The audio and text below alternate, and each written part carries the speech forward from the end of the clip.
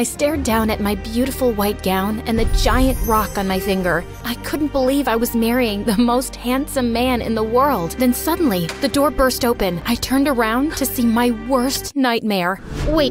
Before we get into all this, let's circle back around to the beginning. I'm Jordan from California. Please like and subscribe to hear my story. I grew up with a single mom who was a high school teacher. We didn't have a lot of money, and my older sister Cass was always a huge brat about it. My friend Becky got the newest iPhone at school, and I need it. I'm sorry, sweetie, I can't afford it. And you just got a new phone 2 years ago. 2 years? Mom, do you know anything about phones? Geez, your phone works fine, and no new camera is gonna fix that ugly personality. Ugh, this family sucks! Mom always felt guilty that she couldn't provide us with the best things, so I never asked for anything expensive. But when I started 7th grade, I went through a crazy growth spurt. Mom took me shopping, but she kept looking worriedly at the price tags. Mom, I don't mind getting secondhand clothes. Oh, sweetie, no. We can make it work. Really, it's fine. I like thrifting anyway. Jordan, you're an angel. One day the universe will give you everything you ever wanted. Later that night, when Cass saw my clothes, her eyes popped out of her head.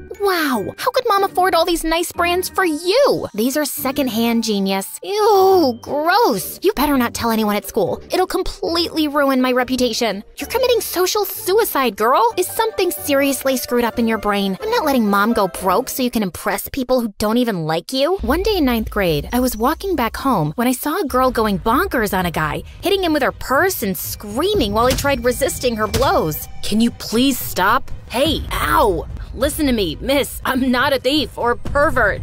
Ow! She smacked his head one last time and walked away, and the boy brushed himself off. Then suddenly, he caught me looking at him. I swear, I didn't do anything wrong. What happened? I'm an idiot. A pen fell out of her bag and I just wanted to return it. I kept calling her, but she didn't hear me because of her stupid headphones. Then I thought I'd just slip it into her bag, but that's when she noticed me and lost her mind. Anyway, you want it? We started talking, and it turned out his name was Zach, and he'd just moved into my neighborhood. And soon, we were hanging out almost every day. We had a ton in common, like our love for hiking and video games. Even Cass got along with him and sometimes joined in for movie nights. Once in 11th grade, the three of us were going to a party, and Cass came down in a cheerleader's outfit, and she wasn't even a cheerleader. Why are you wearing that? There's a new guy in my class who'll be at the party, and he's the most genuine person I've ever laid eyes on. It's time to introduce myself. So, you haven't even spoken to him yet? How do you know he's genuine? I wasn't talking about his personality, idiot. I was talking about the brands he wears. Not a single knockoff. And you know your girl can tell from a mile away. He's the real deal. Cass wasn't kidding about getting that guy's attention. He was surrounded by a bunch of girls, and somehow she thought it would be a good idea to enter the room doing a cartwheel. Except she didn't know how to do one and smacked straight into the glass door. Everyone gave her the weirdest looks, and Zach and I nearly died trying not to laugh as we carried her out of there. She fractured her arm and had to wear a cast for 2 months. A few weeks later, the town's power went out on a really hot day. Zach just got his driver's license and asked if I wanted to drive a few hours away to a beach for a swim. Of course, but I can't really ask my mom for money. She works all the time, huh? Yeah, she knows I want to go to med school, and I swear, my first paycheck is going to her. You're so amazing and selfless, Jordan. That's why I love you.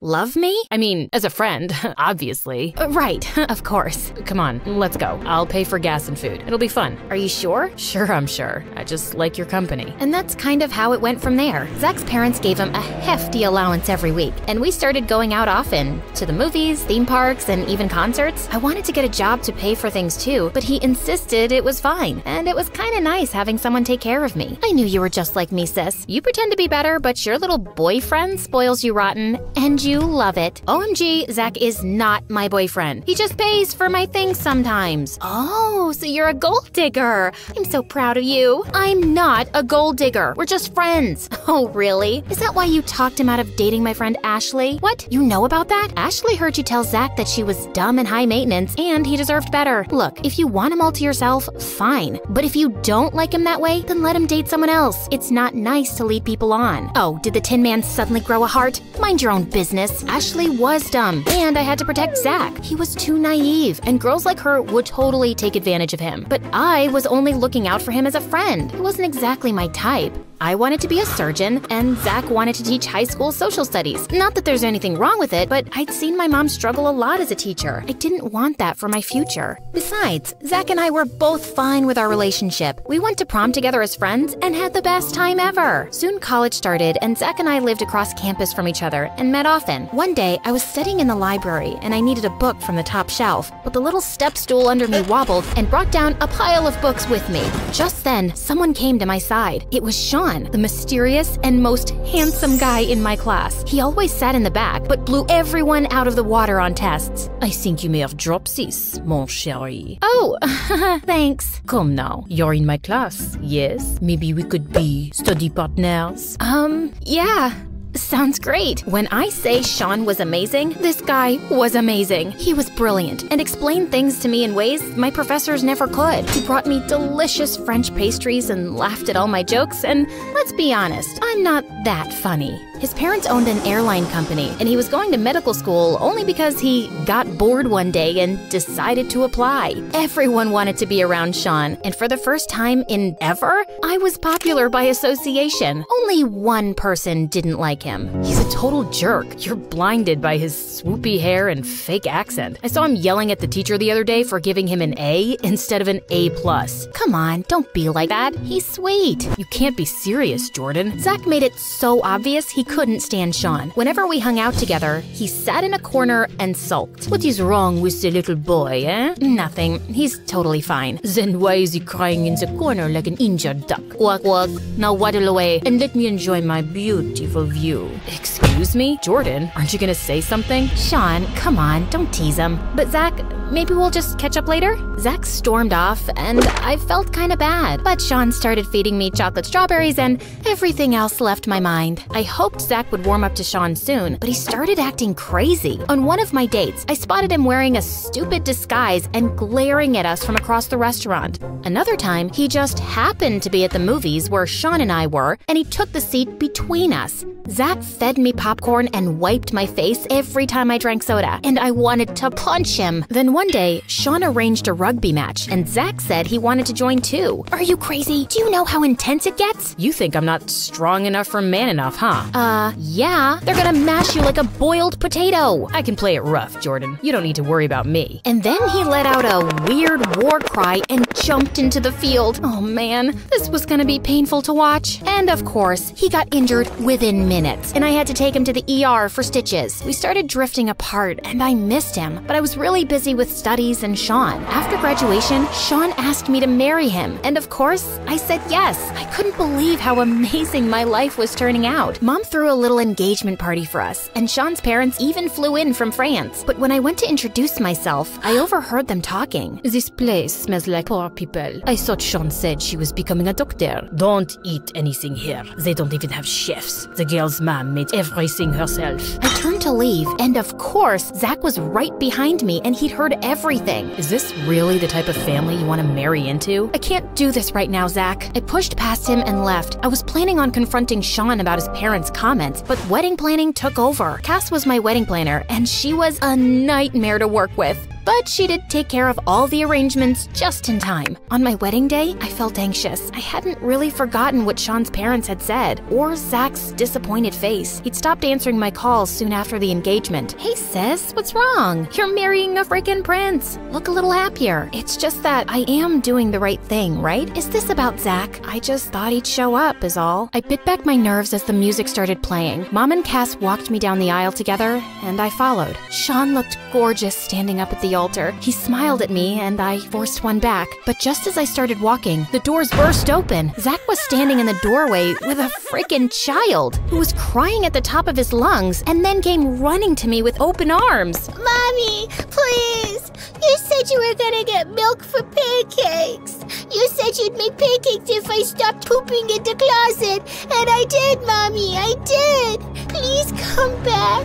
Don't leave me. What the fudge? Everyone was staring at me, and Sean looked furious. I dragged Zach out the door. What do you think you're doing? What is this? You have a child with him? How could you keep this from me? No, what? No, I don't. That's not my kid. How can you say that? How could you just deny your own child? child and what we mean to each other. Things turned chaotic after that. I knew this girl was trash from the start, humiliating us like this. How dare you? But I'm just glad we found out now and not years down the road. Who are you calling trash, moron? No one speaks about my family like that. Sean, don't you believe me? And do you really have nothing to say to your parents? I knew I was marrying below my station, but you were smart and pretty, and I thought you would learn our sophisticated ways. But this, I won't tolerate. I was clearly wrong about you. I almost punched him, but he left with his parents on his tail. Mom and Cass were handling the guests, and I turned to Zach furiously. How could you do this to me? You just ruined my life.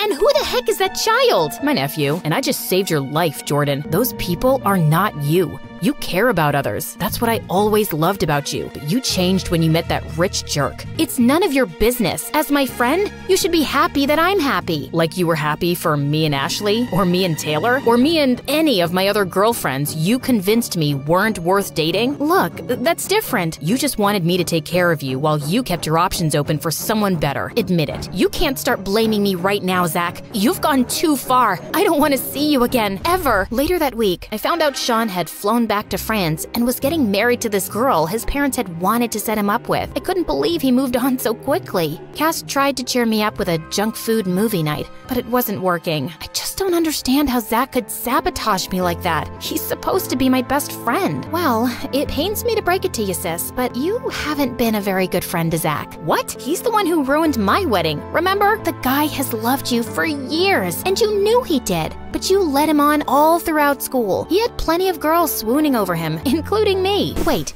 You like Zach? Not anymore, but I had a crush on him at one point. Lots of girls did, but he only had eyes for you, and you threw him to the side as soon as someone better came along. I didn't mean to. I just didn't want to lose him. Well, now you've lost him anyway. I knew Cass was right, and I felt so horrible for treating Zach the way I had, but I was still so angry at him. I just wanted to graduate and start fresh, away from all this drama. I finished my residency and became a neurosurgeon at a big hospital. I paid off my student loans and soon gave Mom a down payment to buy a cute flat. Cass got married to a rich guy who adored her and moved into a house close to mine. We saw each other every week and life was good. Then one day, I was invited to give a lecture at a local university. I was so nervous and stopped by the coffee shop on campus. I had my face in my speech as I walked away with my drink and ran straight into someone spilling their smoothie all over them. Oh my God, I am so sorry.